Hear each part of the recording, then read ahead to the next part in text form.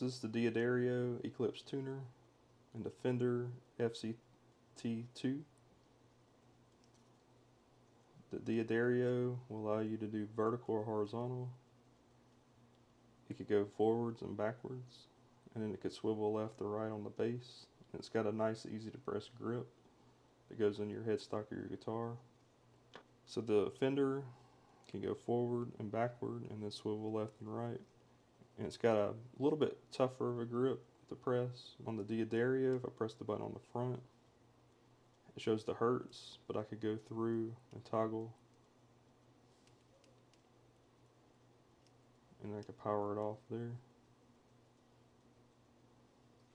On this one, if I press it, see it's got red and yellow, and then down here it has G.